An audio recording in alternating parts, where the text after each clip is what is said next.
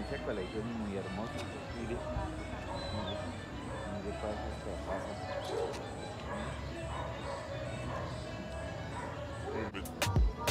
What's up, guys? This video is going to be about things that might shock people and Americans when they come to Colombia.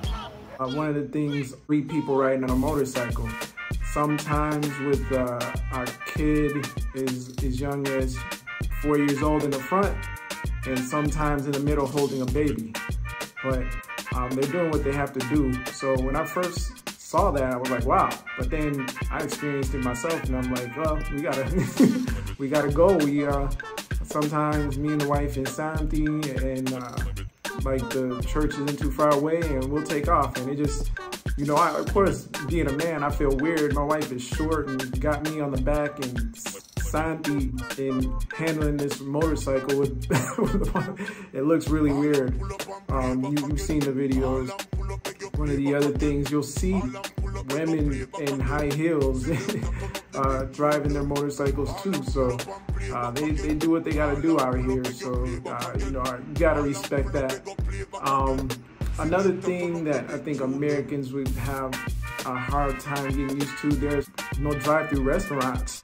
I've seen some of the American restaurants. We got them here in Ibagué, like McDonald's and Kentucky Fried Chicken, Papa John's. I've seen a Burger King in Bogota. Two restaurants I think of when I'm like, what would really like just make a killing in Colombia? There's like not the best Chinese food here. I was thinking a Panda Express would go crazy here. It would just be really busy. But the other thing is White Castle, because it's something so simple and easy, and they have chicken here. The people that cook the chicken, like on the side of the streets, they have really good chicken. They have restaurants that are like, to me, better than most of the restaurants in the United States with the chicken, the fried chicken. You've seen in other videos, I really appreciate the gym equipment that they have. It's not that I really use it or anything, but I'm just like, wow, I do see people using that gym equipment, whether old or young, working out. You know, they could put money into different things, and they decide to help the community with that. And it's at a lot of different parks. I really think it's cool. People might ask about the water in Colombia. I have adjusted to the water. My wife said she just gave me a little bit at a time. And there's other cities where there's not a problem with the water, but she said here it could be. So she was careful with me with how she introduced me to the water. We have a water filter that didn't cost too much money, that lasts a really long time.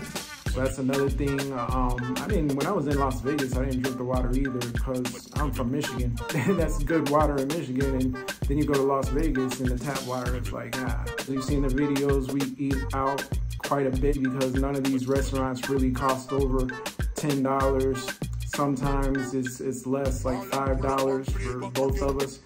And if we go to like a gourmet restaurant, maybe like $15 to $20. It's just amazing.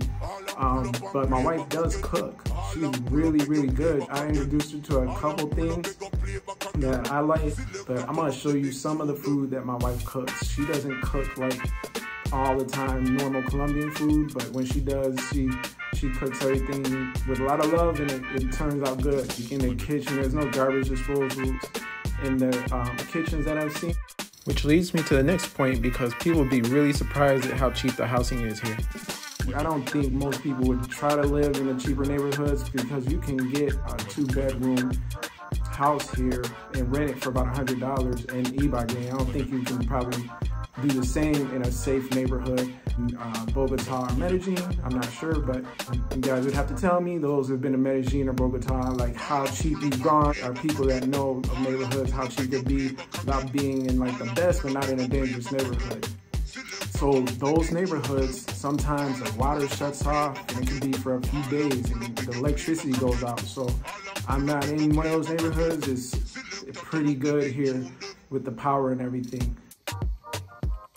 These lavadores, so washing machine, is a business that these guys bring on a motorcycle to your house. If you need to rent a washing machine, it's not, they're old, but they work, and it's only $3, so you don't need to buy one or try to bring one with you. There are more bugs, and you got to get used to that a little bit. You can try to wipe them out all you can. They just keep coming back. It's just like, there's a different type of beast here, like the ants. I mean, I had ants and problems in Las Vegas, and you know, kept fighting the battle, but you know, the ants just keep coming back. They never die. They never die. It's just something that God has to remind us you should be working because these ants are working. That's just how I see it, because it's really no, I can't understand. I always see them working and they're carrying stuff like 5 times bigger than them, and they're carrying like animals, I mean, not animals, they're carrying bugs that are like 10 times bigger, and they team up and they carry these bugs to do whatever they're gonna do with them. I mean, I have respect for them, but you know, I wipe them out when I can, but you know, I understand that they're not going nowhere. So you gotta understand that too. If you come to Colombia, just respect the ants. Of course, there's more dogs in the street. There's more, everybody's got pets, but there's still a lot of dogs in the street there. They kind of let them roam, and they know where to go. The crazy thing is, you'll see them in the street, and you don't see them get hit. I mean, I've seen like one accident with a dog, and the dog probably didn't survive. But most of the people drive carefully enough to not hit the dogs, and they just go out in the middle of the street and know that a car's not gonna hit them. It's just crazy. I always keep this window open because the air is fresh, and of course with the light, you know, the bugs come in. And I do have a weapon that I use that I really love, I'm gonna introduce you to. Y'all, this is my Ludium Q36 explosive space modulator. Flies and gnats and stuff like that, and some other things that might come flying through when the window's open. I don't even know what they are sometimes. They get whacked with this. Let's go see if we can find something. This is way too fun. I'm in the bathroom. There's always these little bugs. They just like sit in the bathroom and just wait to die. And I don't know, but I feel bad, but sometimes you just gotta kill them. There's not a lot in here, but sometimes there's like 2 or 3. I have a field day killing these things. And that's about it for this one, guys. You know, I like to throw something in at the end, so you might watch to the end, but I thank you for watching. Take care until next time. Colombia.